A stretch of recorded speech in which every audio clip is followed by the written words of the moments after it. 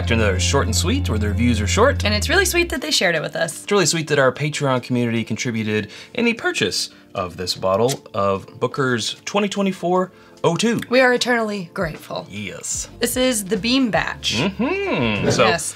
specs on this? I'm sorry, the Beam House batch. The Beam House batch. Oh, this is their house? This is batch. the house batch. It's like house wine. I suppose the house. House elf. I mean, I guess. At some point, when will they run out of things to name these? But that's someone's job. They're paid to do that. 2028.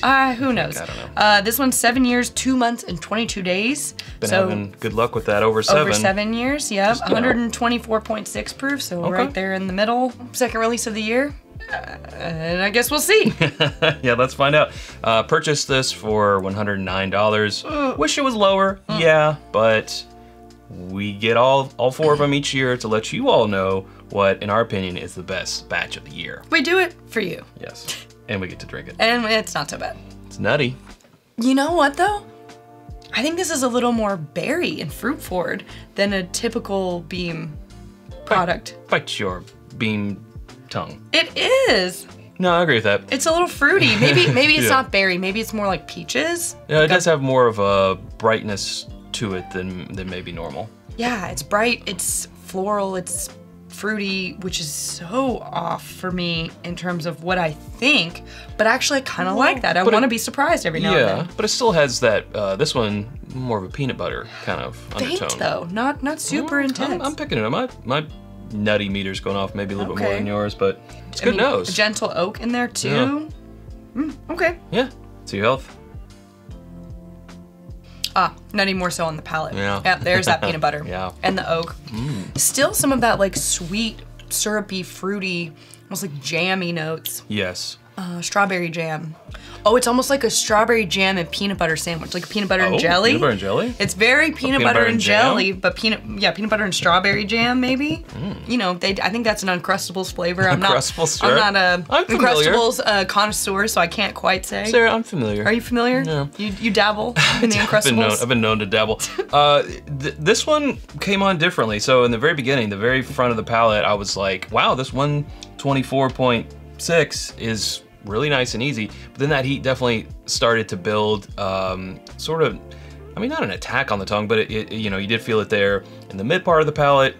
But now that we're starting to go into the finish, it's tamed down, and this will all be different on that second sip, but it's tamed down and it's going into a nice Kentucky hug. So it was a gentle spreading of the hug. Bell curve? A bell curve, yes, that's correct. Very good. Well, look at me. Look at you. Not box and whisker. No. Different charts. I love different charts. Different charts. Charts, facts, and figures. Venn diagrams, line graphs, bar graphs. Don't get me started. I won't. She loves a graph. Yeah. Pretty decently long finish, yeah. I have to say. I want to go back in. About ready for my second sip. I'm always ready for my second sip But first. before we do, I want to hit pause and tell you about our home on the internet. It's whiskyambitions.com. It's where you can get the t-shirt and dress. I'm just kidding. The t-shirt. You wish. The t-shirt and hat that I'm wearing. The Glencairns that we're both drinking from. Our water glasses. In fact, all of our glassware, including our mini Glens, our elemental elixir, cocktail syrup, bottle cut candles, more. That's always coming soon at whiskyambitions.com. And you can become a patron at patreon.com/itsbourbonnight and join our community for as little as $1 a month. And that $1 helps us get bottles like these. In return, you get, after the episode, exclusive content, access to our barrel picks, and more. Yeah. All right, what we're gonna do, you know, it's out here a little bit before we started the episode, but I want it to sit a little bit more for our second sip. Be right back. And we're back. It's been a little time. Let's revisit here with that second sip. Okay, the nuttiness now that it's been sitting, yes, more so on the nose. You were correct the first time around. But I still get that berry floral. Peanut butter jelly sandwich. Yeah. Specifically strawberry jelly. Yeah. But it could be great. And I do still think that proof, almost 125, is really nice and easy. It's very approachable for 125. It's very sippable. Full proof, Very drinkable, yeah. And I will say, something we have not talked about yet is the mouthfeel.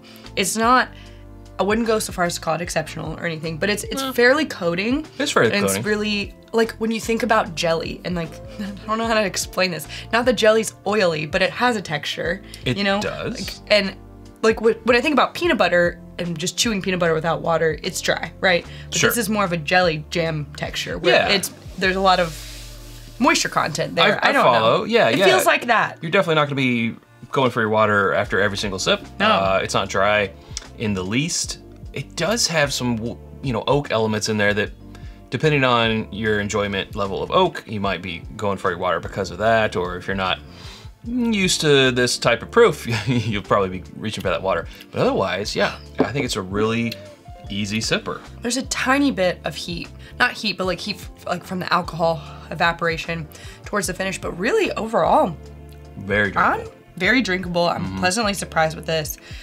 I will have to compare it to the 01, which we will do, but in terms of recent memory, this is up there in terms of like Bookers that I like, and especially when it comes to that 109 price point, which we've been previously spoiled by lower price points from Bookers. Yeah, I get it. It finally hit us. We don't want to see it, but that's just the way the world is. If that's going to be the truth, then I need what's in the bottle to be more like this. Correct. And I do feel like it's been a pretty strong start for 2024 with the I Bookers. think so too. Typically in our, you know, anecdotal way, we've always said, you know, release 3 and 4 for us historically have been stronger. We have found those to perform better, not Yeah. that it has anything to do with anything. And I hope that continues, because that will only mean That they get better. that they will be better than 01 and 02. But I think so far, the start of this year is the best start to the year that I've seen from Bookers in the past few. I agree. And if you are a statistician or whatever, Mathematician. statistician. Esthetician. No. Esthetician. No. Okay, go. If you like numbers, you might be correlating it to. Good word. $10 word. Well, Very nice, I Chad. got a few under this hat. The 7 years, when they go 7 years and over, which is months, they're not hitting 8, right? They're better. And That's your- that is such a shouldn't make sense. That's your hypothesis. If they are 7 years and They have older, well, then... historically in the 2020s. But this is your it's hypothesis. If they are over 7 Well, years, in then my they from my are... palate. Right. Yeah. Correct. This is your Yeah. palate hypothesis. Yeah, which on paper, you know, and I almost kind of hate that, because then it just reinforces that Age. stereotype that, oh, I won't buy anything unless it's 7 years or older type of thing. But it could just be for this particular, like where these are stored, what might this make all the difference particular in the world. expression might benefit from just a little bit longer. Let's be real, there's not gonna be that much difference between, in theory, 6 years and 8 months and 7 years and 2 months. However, everybody says, you know, there is a sweet spot. Sure.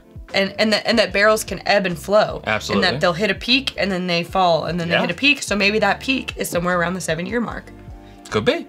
Could Perhaps, be. could be. be. I don't know. More research evidence, more needed. research needed. But that Yeah. is how we feel about this one. That is, and that's where we better pleased with leave it. it. Yeah. Okay. If you haven't subscribed to us already, you can do so by clicking right up here. There's suggestions of other videos down here, and we hope to see you over there in one of those. Thanks, Sarah. Thanks, Chad. Thank you, Patreon. Until next time, drink more bourbon.